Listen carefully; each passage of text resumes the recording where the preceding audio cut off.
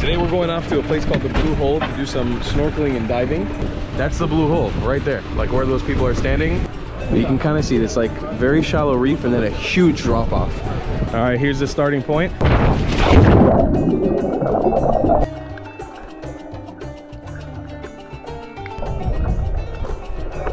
We're just about to go over the edge into the Blue Hole.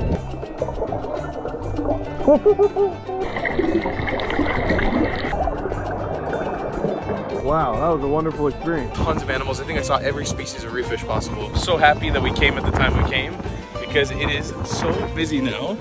Pro tip, come to the Blue Hole, come early in the morning like we did. Good morning, folks. We're doing our first real activity here in Dahab. Today we're going off to a place called the Blue Hole to do some snorkeling and diving, which is very, very exciting. It is like the main attraction to come see here when you come to Dahab. And we didn't really get to much yesterday because it was kind of a full-on day. So we're heading out into the desert right now. We're on 20 minutes up the road and then we'll be in the Blue Hole. It's very exciting. We also met a new Israeli friend, Nadav. How are you? Very good. Enjoying your time here? Yeah, thanks. And Moshe and Amit, you guys excited? Always. Yeah? Amit is gonna be doing a dive and then Moshe's coming with me to snorkel up.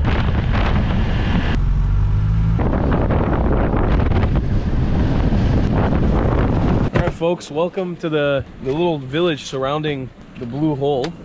It is super freaking windy here. Thank you, Amit. Appreciate you. Thank you very much. But check this out, it's literally like 3 feet from shore. You got the shore, that's the Blue Hole right there, like where those people are standing. So the diving company we're working with called Orca Divers, they set up this cool little mat on the ground. They get you all prepared. Then we're gonna head into here. I don't really know how to film this considering the new video style I've been doing, so I think I'll make an exception and put some nice music for you guys to see the footage while we're diving in there. For the next, I think me and Moshe will probably be swimming around here like little fishes for an hour or something. Yeah, maybe an hour or so. I think it's enough. But you can see, I don't know if you can really see it on the camera that well, you can see the outer rim. It's not a perfect hole, like not a perfect circle, but you can kind of see this like very shallow reef and then a huge drop off, like a massive, massive drop off. The only thing is so windy here that it's gonna be such a bad current and waves hitting us the entire time, which will be kind of annoying, but I'm very excited for this. I haven't been in the water since I've done my LASIK eye surgery. I have not gone into do any sort of snorkeling or diving like that, and I'm so excited to see underwater for the first time in my life properly without any interruption. I'm like very, very, very, very excited about this, and we're coming to the most amazing place to do it for the first time. Super cool. This small town right outside of the Blue Hole is just, it's like this tiny little town, a lot of touristy shops and little food and stuff, and it's nice because there's this big, it's kind of like a bay, there's like a big rim going around, and it kind of blocks off all the wind from hitting here. I mean, it's still very windy for normal diving or free diving conditions, but it's a lot better than what it is outside of here. So the cool thing is we're going in with the scuba guys in this place called Bells, which is just down here. Apparently it's a cool ravine system that carries all the way down towards here. So Moshe and I will be following them. We'll be able to show you guys what it looks like when they're scubaing. When they said it the first time, I thought they were joking, but it's legit. This is for all the people who have died while scuba diving here or dying in this part of the ocean. I actually read online that the Blue Hole is one of the more dangerous places to scuba dive, and a lot of people have died here in the past. Do you know how many? How many? 200. 200 people? Until 2012, from the point that it was a known diving site, so it makes it like 8 a year. 8 a year, huh? 8 people, yeah. Wow. That is pretty crazy. You feel comfortable going in, Moshe? Yeah. All right, here's the starting point. See, they're putting all the scuba gear on. Starting over there, we've got Moshe and I quite a long way to go all the way down there. Yeah. You ready, my boy? Let's do it.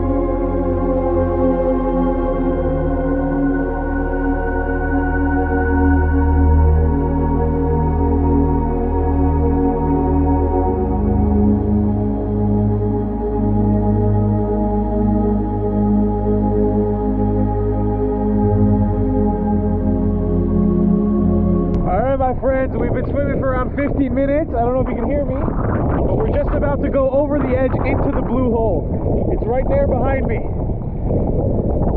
Super exciting. It's beautiful out here.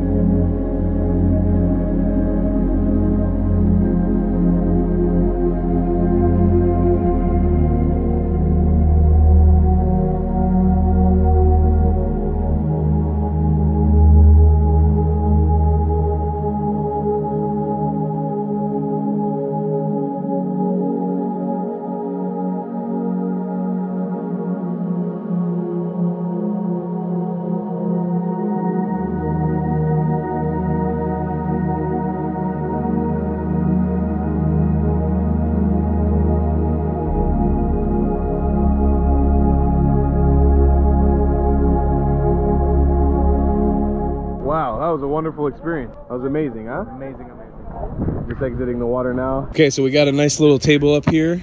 Finished the dive, that was awesome. Super fun. Check this viewpoint out. You can see exactly where we went right now. I can actually show you the confines of the blue hole. Look at that. That's the outer rim.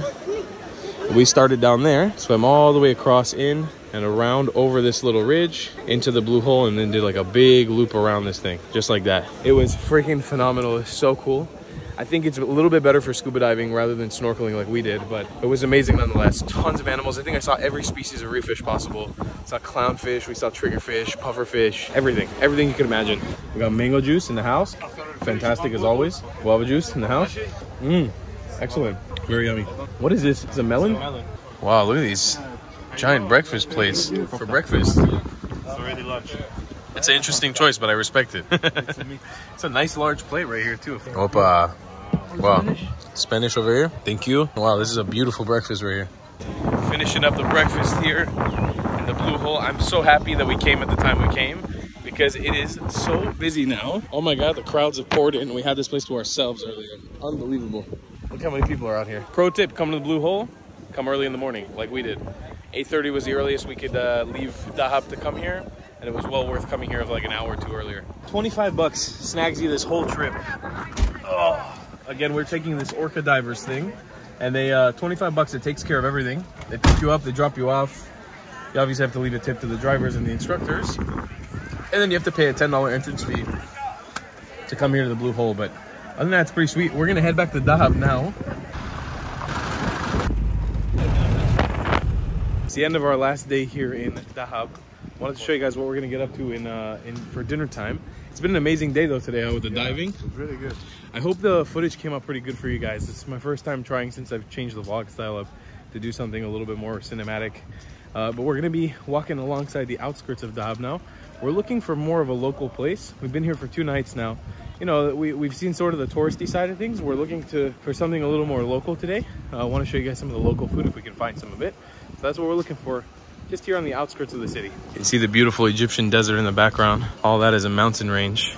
Like right and left here is sort of the outskirts of the city and the main road that cuts right on the outside. Never seen before in my life, and I would have never ever expected to see this in the middle of the desert in Egypt. Why this exists in the middle of the desert in Egypt is mind-boggling. This is a freaking mobile ATM. What? How does it even work? Why? It's like none of them are working, but that's insane. I didn't even know that was a concept. I had no idea that that was even real. Have you ever seen that before? Never in my life. I didn't know that was a thing. Freaking National Bank of Egypt have mobile ATMs. That's so cool. In the middle of the desert. Who would have expected that ever? All right, we found a super local barbecue place. See, they're just barbecuing everything right here. So on the menu, they've got just a bunch of different El Kedawi. They've got a bunch of different meats barbecued. So we're getting, I don't know what 1/3 exactly means. Maybe it's 1/3 kilo. We're gonna get mixed grill of kebab, kofta, and chicken. Kofta is kind of like a meatball. And some chicken. We're gonna get some pigeon barbecue, because we know pigeon's pretty delicious. And 1/4 lamb ribs if they got it. All right, so we started off with I think this is the noodle soup. Wow, this actually might be my favorite one that I've had so far. Super stocky, like meaty. Yeah. All right, we got round number 2 here. This is called mahshi. It's like an eggplant or zucchini or pepper, I think, stuffed with all kinds of things. I think it's mostly rice and maybe meat, but I think it's more on the rice. A lot of dill in there. Wow. The texture on that eggplant is unbelievable. I gotta say, for the budget that you're on in Egypt, the food is next level. It's gotta be one of the tastiest, most affordable countries I've ever been to. The food here is just next level. All right, so out came out the mixed grill. It's kind of like the kofta kebab. I think this is some sort of beef, and then the chicken on top. It's unbelievable, man. Mix is 130 Egyptian pounds, comes out to roughly like $5. Look at that quality of meat right there. That is amazing. All right, so we got the 1/3 lamb here. I don't know if this is the lamb rib or not. I don't think it is, but look at that beautiful fat all over. $23 for all of this food, and then some. This is not even everything that we got. I'm gonna take a bite here of these insanely oily, fatty lamb ribs. There we go. Oh man, that's so tender. Dude, you're gonna go crazy. That's so good. Yeah. Wow. It's even more tender. There's like tons of fat in here. Wow, wow, wow. So tasty. Oh my god. I don't know what to do with my body right now. Chicken. And I saw him, he like beautifully marinated all of this stuff and cooked it on the grill. Wow. Oh my god, I mean the chicken is like, whoa. That was absolute catastrophe of food. We even got Moshe to come by. And you know what's nice in Egypt? I feel like, I mean, I won't say it was easiest to find vegetarian options, but there are vegetarian options. I mean, your vegetarian options are this, right? He's eating some rice with noodles, some green peas with tomato sauce, eggs, potatoes with cinnamon. It's pretty good. And we just like can't finish the meat. It's too much. See this man hard at work. He's doing an amazing job. The food here was phenomenal. I highly recommend it if you're coming to Sinai. Check this place out. I'm gonna leave the name over here so you can check it out. Wanted to show you guys the night scene here. Check this out. Look how much more life there is than when we arrived here at 5 in the morning. Got a bunch of shops open. Moshe, what are you looking? You want more oils? You didn't have enough of the $130 we spent on oils the other day? Did you check it? We didn't check my bank statements. Can we check it? Right now, I don't have internet. We have to do when we get back. We got even carpet shops up in here. Oh, they have literally snake oil. Welcome. Unbelievable. Sandalwood. Sandalwood. Nice. Mixed fruits. These are all oils, just pure oil. Okay, we got the vanilla in there. We got a bunch little oils. I don't know why we keep buying oils, but for some reason in Egypt it just feels necessary to keep buying oils. He's got some very extremely interesting objects and products in this store. This is ostrich fat. Camel marrow. Didn't you tell me there was a snake something, right? There was a snake oil on the door. I don't even know. I thought snake oil was a joke. I didn't think there was an actual thing. Look, more ostrich fat. This is interesting, man. There's a lot of interesting products in here. We got a little bit of ice cream. Moshe, how's your cream? Weird. Strange? Not the best ice cream I've had in my life, but it was cheap. It's unbelievable, guys, how many of the Bedouin Arabs that are ethnic to this place speak Hebrew because of the amount of Israeli tourists that are here. You can pretty much communicate in Hebrew in a lot of places here. Almost, I would say around 80%, 70% of the conversation can be handled in Hebrew. It's pretty impressive. Very lively tonight as well. It's cool too. There's this little walkway bridge here. This is where we swam yesterday. And it leads you to like the second part of the town. That has a little bit more hotels and action. A lot of fresh fish restaurants too. Give you guys a final look of how poppin' it is. How many people there are here. Tons of it. I would say at least 50% Israelis. 50%, you know, Arabs from around the world. Actually, I didn't do this calculation right. I would say like 90% Arabs and Israelis, and then 10% just mixed between different nationalities. But it is popping up in Dahab. It's very, very, very, very busy. I will make it for subscribe. Subscribe? I was just buying. Give me good price. Good price. How you say subscribe? Subscribe. Yeah. Subscribe. I like subscribe is good. Guys, this is the end of the video. We have so much left to explore here in the Sinai Peninsula. We didn't even scratch the surface. It was so much fun. The Egypt trip in general was amazing. Incredible. If you haven't seen the other videos, I highly recommend you do. We'll see you guys in the next one. I love you long time. Goodbye, class.